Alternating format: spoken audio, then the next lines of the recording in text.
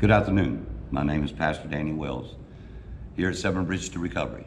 This is our first time doing Seven Bridges Dare to be Truthful. It's time that someone's got to stand up and make a stand for what is right. There's so much wrong in society today and so much wrong in the world of Christianity. Today I'm going to reveal the truth of what the Word of God says and who we're supposed to be to honor Him, to glorify Him, and to praise Him for everything that we do. In my life I have been tested in many ways. I have been lied upon. I have false accusations. I had slanderous things that's come against me. And then again, I had to make sure that I pray and I stand with the Word of God, that I have no bitterness in me, no hatred, that I'm not doing this for any selfish, ambitious reasons or nothing whatsoever. I'm doing this to clear my name and my integrity. I worked for 20 years when I got out of federal prison to be a pillar in society, to be something in this world that means something to me, in which I was supposed to serve God, to reach out to the last, lost, and the least, the homeless, the ones that were stuck in bondage with drugs and alcohol. I wanted to give my life to God to serve and to help others that needed the help. In doing so, it has brought a turmoil of things in my life, which even to this day, it scares me to death to know that Christians are some of the ones that scared me with the lies and the accusations and the gossiping. Yeah, it's true to say that. And I understand the reason why today, when you go and minister the gospel of Jesus Christ, many people don't want to hear about Jesus because the way Christians are already acting inside the churches. It's wrong. I'm going to pray now, as I always do, to give honor to God. Father, right now, let me decrease in the flesh, but increase in your spirit in John 3:30 to activate your word, which is your power. Let your love flow like never before through this message that we send into the world, Father God, to hear the truth. And that we can dare to be truthful today and stand on the truth. Because in John 8:36, Jesus said himself, "For those I've set free are free indeed," and took the truth to set us free. In John 14:6, he is the truth, the way, and life. And we understand, God, in the word, there's no other way to you except through Jesus Christ, our Lord and Savior. In John 16:24, in Jesus' name I pray. Amen. I'm going to carry on, and I'm going to go in the Bible and read you Matthew 7:1, which I know by heart. It says, "Judge not, be not judged. For with the same judgment you judge, you will be judged with the same measure you will be." We don't have the right to judge each other. That's what the Word of God says. 1 Thessalonians in 4:11 is plainly written also that we mind our own business. We live a quiet life, and we work with our hands. That's the scriptures that God has given us. Then we have Proverbs 4:20-27. We know that people is not allowed to judge us, but again, we're supposed to judge ourselves. In there, making sure that our eyes are seeing what our eyes are supposed to see and our ears hear what it's supposed to hear. Our mouth speaking words of life that's pleasing to God. Our feet walking what it's supposed to be walking and not into evil. Our hands touching the things we should be touching. So again, put yourself in judgment. I've always used that scripture to say, hey, clean up around your own doorstep before you come clean up mine. And that's just not judging. That's just about who we are in the Word. Knowing who we are by listening to the Word and obeying the Word. Again, we have in Proverbs 6:2. We're going to go there real quick. Bear with me. This is my first time ever doing a podcast. In Proverbs 6:2 it says, "You're snared with the words of your own mouth. You're taken by the words of your mouth." In other words, we as human beings, we have a bad habit of speaking whatever comes across our minds. We don't stop to think about the words that we speak and could hurt others, and including hurting ourselves. Proverbs 18:21 said, "We got the power of our tongue to speak life or death, and those who love it eat its fruit." We're supposed to be life speakers, encouragers, motivators. Again, in Proverbs 16:24 it says, "Pleasant words like a honeycomb, sweet for the soul and health for the bones." But too many of us just don't pay attention to the Word of God, what it really is and what it's supposed to do in our lives. In Proverbs 7:24, I'll read you now.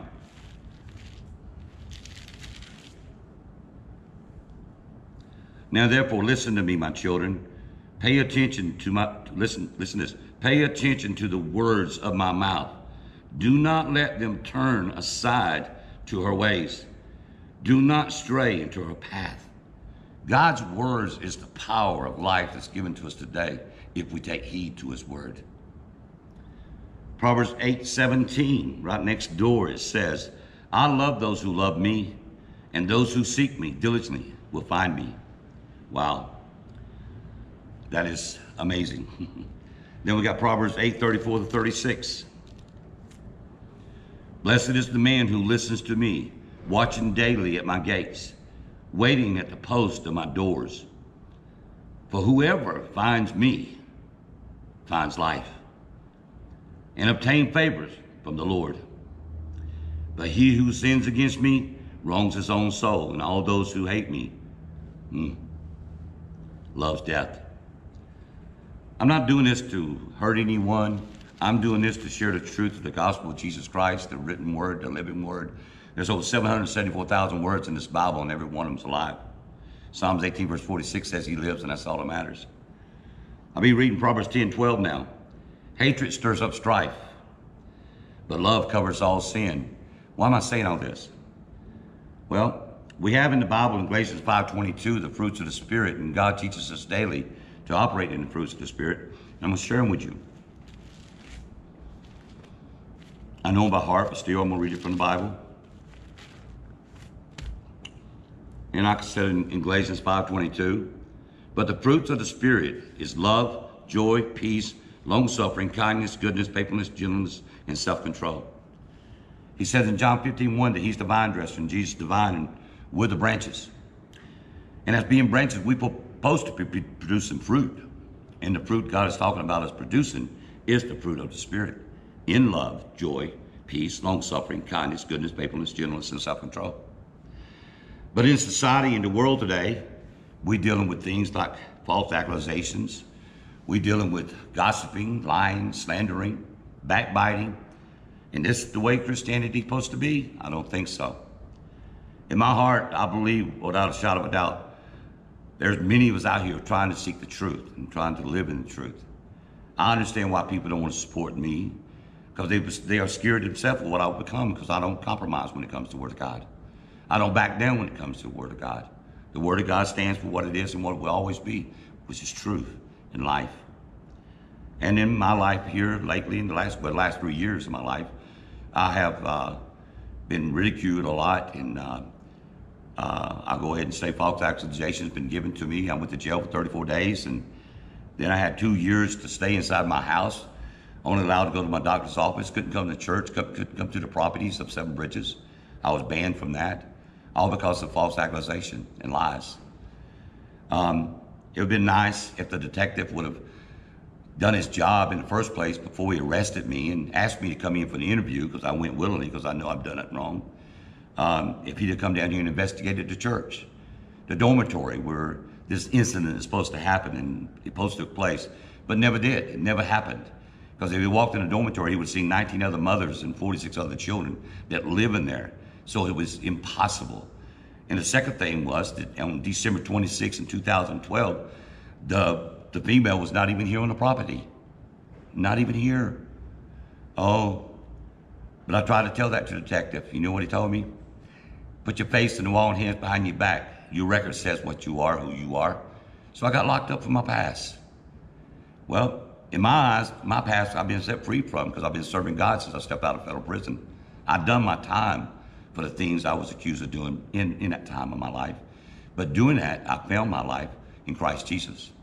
In solitary confinement, yes I did. And I've never been the same since.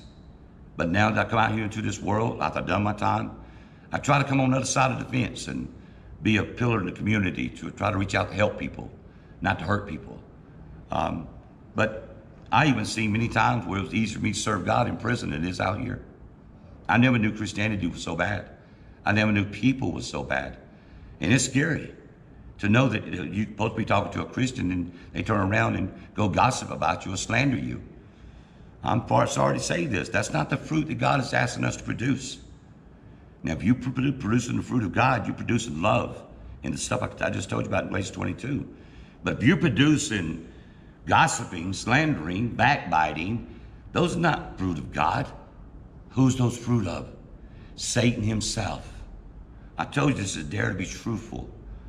I know we're supposed to be born again. I know we're supposed to be operating in love and compassion and sensitivity.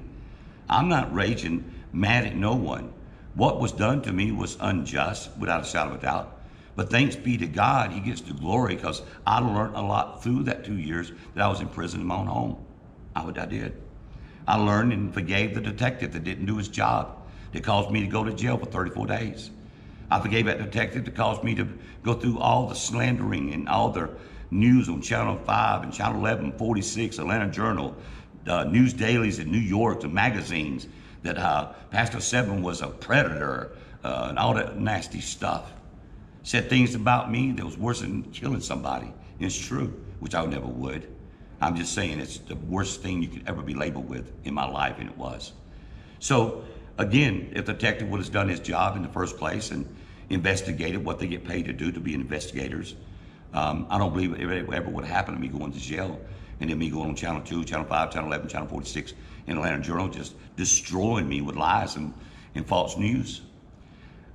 Since that's been done, I went to 7 different calendar calls, and 6 times on the calendar calls I went, they never could bring it to court. They never could bring it to court.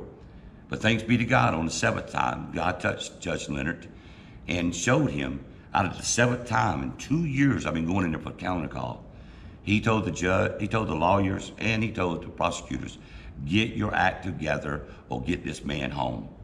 And before that day was over, Judge Leonard signed a statement saying the charge has been dropped because it was no evidence. And it never happened because there couldn't be no evidence. And then even when I walked out of there, my attorney even said to me, well, you know, you're the first time ever coming out of a calendar call. You didn't make it to court, so you gotta be careful. I don't want you doing news broadcasts. I don't want you to go to Channel 2 and all this other stuff. And I said, I'm supposed to just take this and lie down? No, I'm sorry. I have for a while. But a good brother of mine, J.B. Walker, and he had a friend that worked for Channel 2. Channel 2 stepped up to the plate and gave me a chance to spot on TV to prove my innocence and to show my innocence and to reproof what they said about me. We reached out to Channel 5, we reached out to Channel 11, Channel 46, the Atlanta Journal-Constitution. We have called them, emailed them, texted them, everything you can imagine, asking for help, just so the truth can come forth.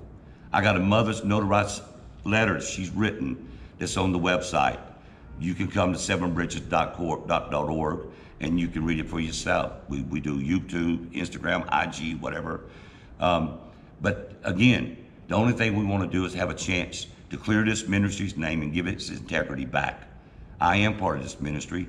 I birthed this ministry. I was the founder of this ministry. God put it in my heart to open it, to help the women and children here in the city of Atlanta, to help the men to come out of jails, out from under the bridges, to help them get off crack cocaine, heroin, alcoholism.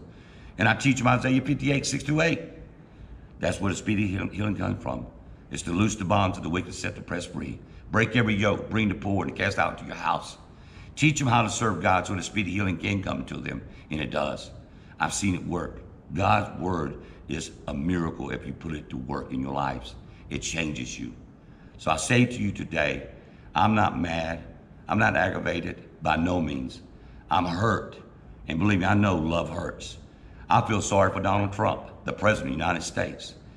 People, open your eyes. Don't you understand God's in control of every situation, every circumstance of life? You're not controlling nothing. God is. We're little pawns in a chess game that God has us doing whatever he wants us to do. He allowed Donald Trump to go into the White House to be president of the United States of America.